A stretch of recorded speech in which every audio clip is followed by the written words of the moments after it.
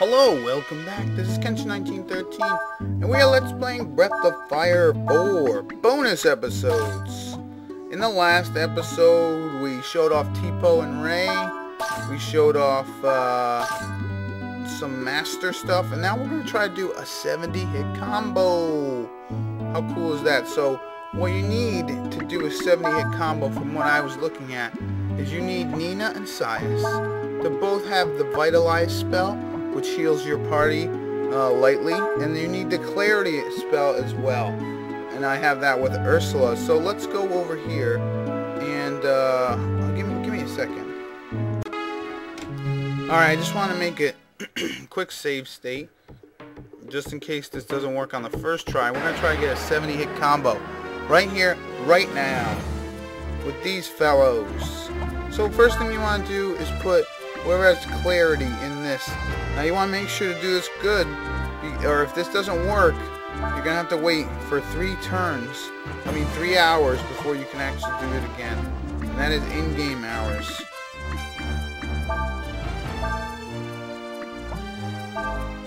So what you want to do is actually, let's do Sias first, because he's got lower speed. Anyways, you want them to both use Vitalize, and this should hopefully do a 70-hit combo.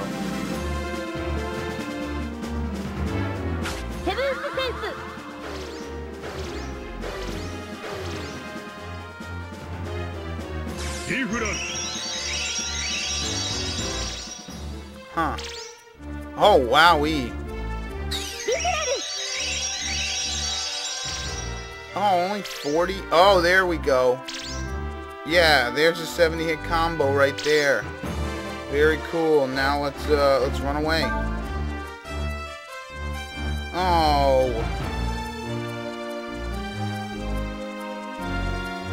But yeah, now we've done a 70-hit combo, and we should be able to talk to we should yes, let's go. We should be able to talk to both masters and get what we want.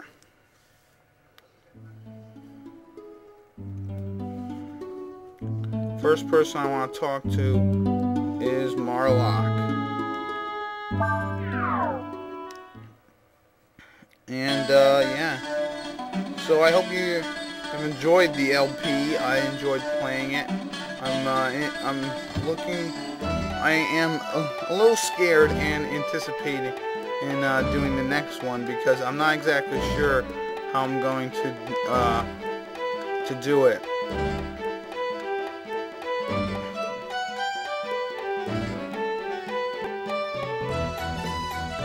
This is a treasure among treasures.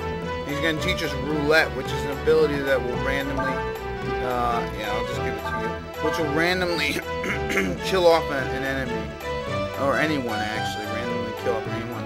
And it's not a very good ability.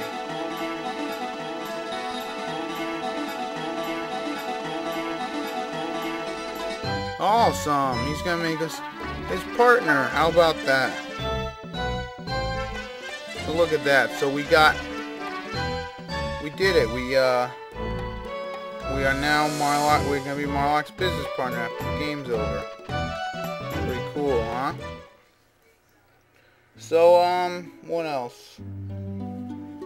Now I gotta go up here, learn all that stuff from this fella here.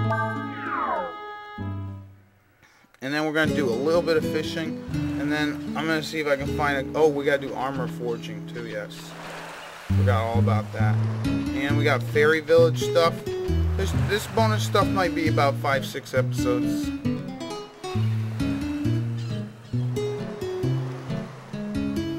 That's the spirit. Looks like you've been working real hard. He's going to teach us Spirit Blast, which I'm going to give to you. Spirit Blast.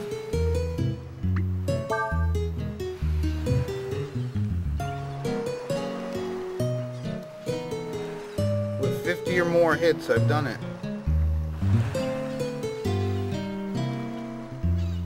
Looks like you've been working. And he's going to give us the ability Cleave, which we could learn from let's give it to Sias.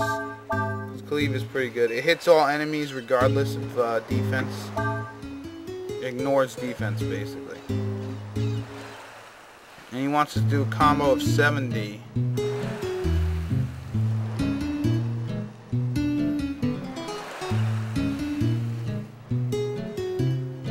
He's gonna teach us disembowel, which basically we could learn from those shadow guys.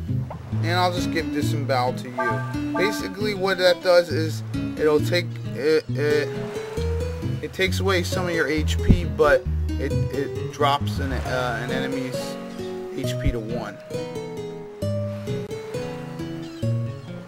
Yep, and now we have learned everything we can learn from this fellow. And now, if we really wanted to, I'll probably show it, just to show it. But I'm not mastering any of Bunyan's abilities. But maybe I'll show you Bunyan's things. All right, next thing we're gonna do is go down to here, Mount Gullig, or Gloam, or whatever. Mount Gullig's from Final Fantasy.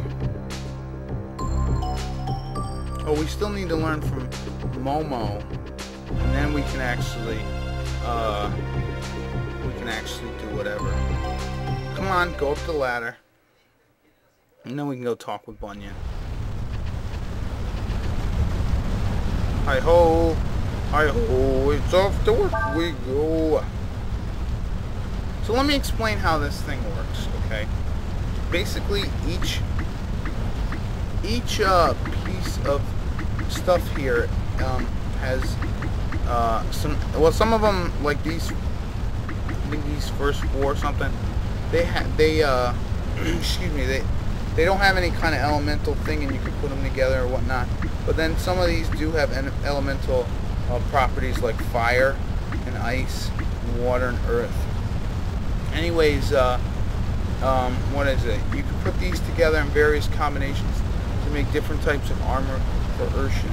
Nothing that is going to be like the best armor, but you've got a couple of cool things. I might put like a list in the video description of what you can actually make, in case you were interested in doing this with Urshan. And I'm just gonna put together iron scraps and a dirty filter.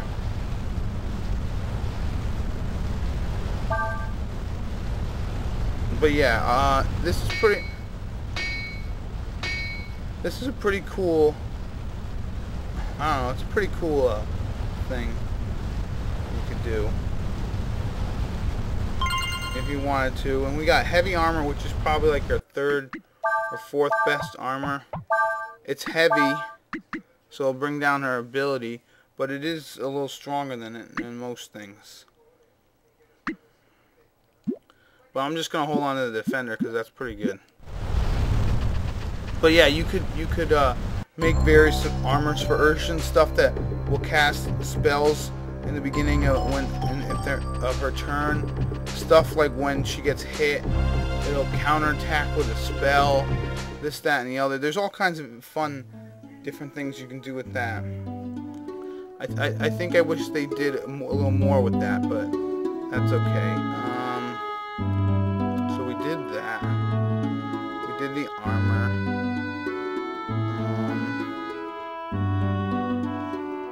Okay, yeah. You know what? Let's go to the fairy village. And I'm gonna show you how you can start making seeds and things, and those seeds, which are over here on the bottom here, like these seeds here, sage's seeds, fire seeds, vigor seeds. Basically what they do is they boost your stats or resistances to things, kind of like those vaccinations in the other games, I mean in Breath of Fire 3. Anyways, these things will resist your resistances or whatever until you rest up, which is very cool.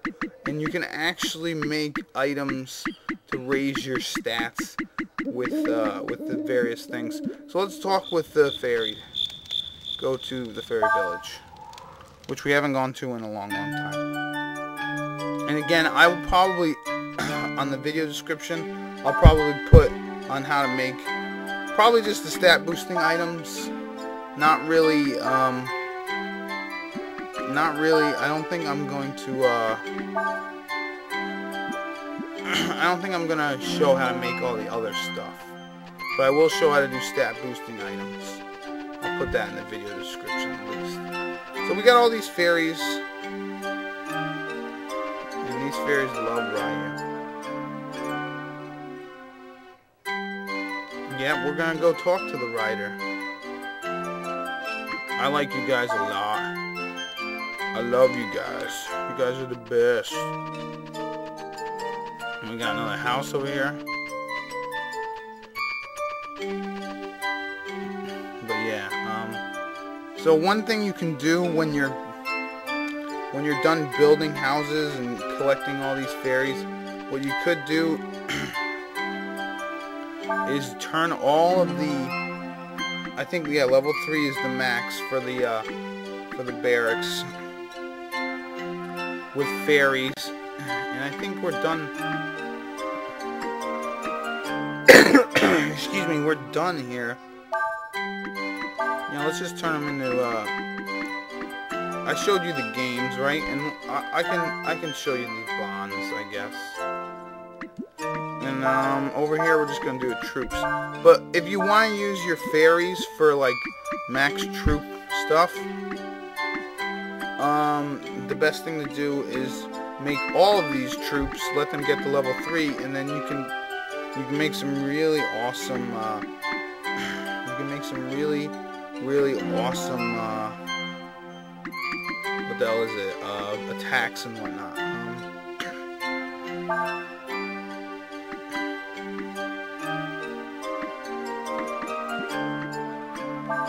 Let me see here.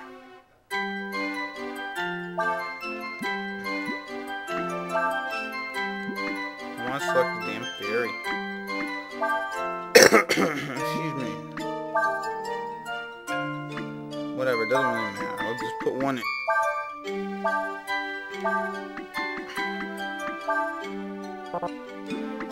Alright, now I'm actually going to change this to a bear. Oh no, I'm going to change it. This is an inn. Oh no, troops. This is an arms dealer. I'm going to turn into troops. And since we don't need these guys to do anything with the land anymore, let's put them all in the troops. Because the more fairies you have in your troops, the better it will be. And one way you can get without hunting is if you're doing the hunting for them. Anyways, let's go look at the Orm trade-in. I don't even know what house that was in. Maybe this one.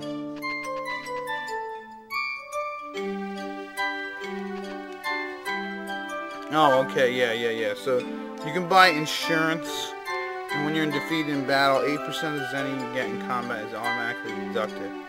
Oh, what the hell.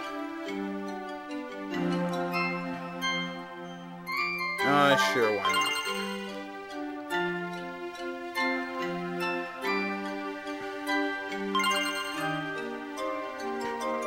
Yeah, sure, let's get a premium. So you can do all kinds of various things with that. I'm not exactly sure how it works. The fairy village in this one is much more sophisticated, with insurance premiums and all that. So let's come over here, and now we can grow seeds with fertilizer.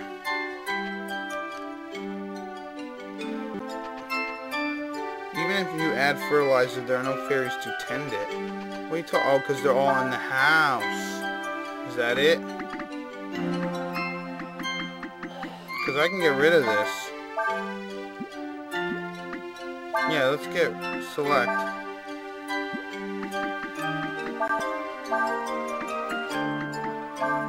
Oh no, maybe. Oh, okay. No.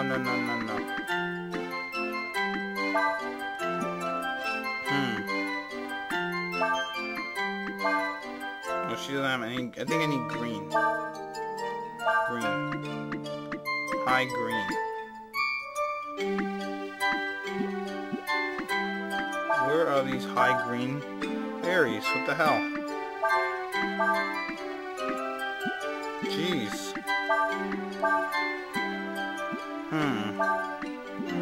Screw it, I don't care. Let's just put... So in order to start this thing, you gotta put one fairy over there for the green... for gardening.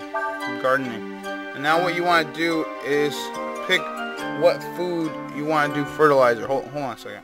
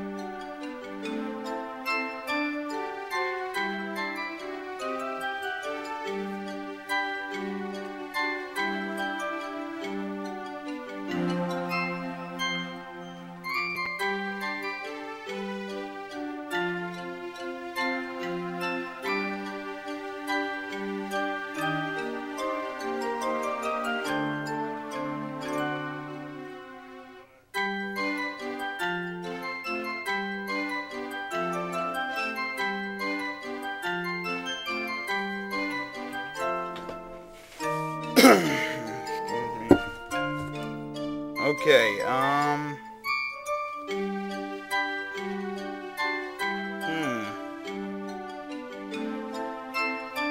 gotta add food. Elemental, okay. So what you need to do in order to plant and start doing stuff is you have three different statistics or something. I'm not exactly sure how this works either. Jeez, I've never done it. You can plant, each type of fertilizer you use will result in different type of seed. The amount of the fertilizer will affect which specific seed from within the type you will see. There's three types: elemental seeds, statistic seeds, and parameter seeds. And we want to make statistic seeds, which basically raise your stats. And what you want to use for that is you gotta use fish, right? Fish is the perfect fertilizer for this. So what you want to do is you need, for statistics, you need bullcat, flatfish, flying fish, or sturgeon. So let's see if I have any of those. The only one I might have is a flying fish. So let's use one. And basically what that will do, getting a mix is a trick here.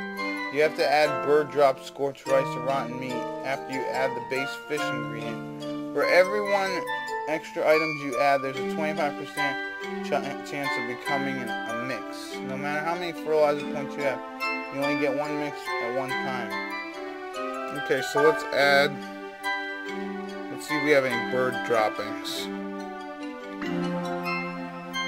Or even meat, right? Meat will work, right? Scorched rice or rotten meat.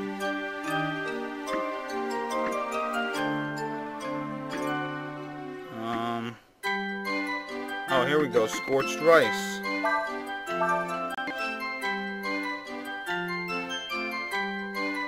Alright. Once you know, excuse me. Once you know what type of seed you'll get, you can figure out what it'll take to get the exact seed you want. First, total up the fertilizer points you use. Divide the total number of seed type. Jeez. Say you were to grow a hard seed. First, you would determine what type of fertilizer you use. In this case, let's use a bullcat. Try to determine how many bullcats you need. You must calculate the remainder of 1, the value of the hard seed, divided by... What the hell? It's like you gotta do math in order to figure this stuff out. 3 bullcats go in and 4 hard seeds come out. While it takes a long time, many seeds to accumulate these will pay off. Oh no, I don't want to use any more fertilizer. So basically, you just gotta kind of let it grow and do its thing. And you can actually max out your stats by farming literally for seeds and whatnot. So actually, I'll probably come back and look after we're done doing a few more things in this Breath of Fire bonus stuff. So this has been Kenshin 1913. I'll see you later. Bye-bye.